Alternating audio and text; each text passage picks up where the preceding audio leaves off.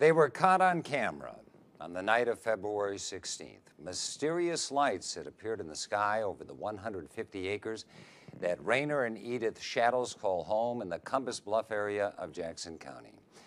Were they a phenomenon that's simple to explain, or maybe something else? The couple talked with Doug Walker today about their recent close encounter. The Shaddles never tire of looking at the strange images caught by their trail cameras that clear winter night. We have unusual things around here that happen, but it's usually associated with our grandchildren.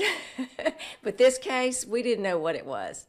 I was looking for a nice buck to be showing up on the trail camera, actually. 7:24, deer appear and all is normal. 7:29, a dim light appears. 7:35, it gets brighter. 7:53, a weird shape appears on the camera. The deer are lit up brightly. But how? The cameras are infrared and don't emit light.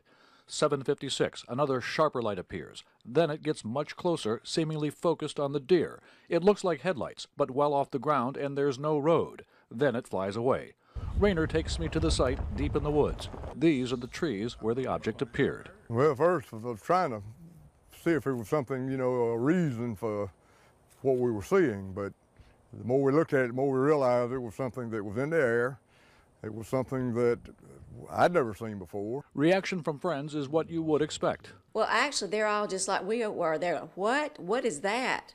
Hey, let me look at that again. Another deer is seen looking at a light that seemingly comes from nowhere. Well, now, whether it's alien, I'm not sure about that, but it's definitely it's UFO. Now, whether it's a government drone or what, I wish, if nothing else, one of them would step up and say, yeah, that's ours. While Rainer and Edith admit they are wondering what this object was, would like to find out, are enlisting the help of friends to try to solve the mystery, they also say it's been quite a bit of fun. It's a puzzle. It might not be solved, and this one that's, kind of fun. It adds a little flavor to life, I guess you could say. Flavor and another ingredient tossed in as well. We just was fascinated over it because of the fact it was right here, and it's real. In Jackson County, Doug Walker, WLOX News.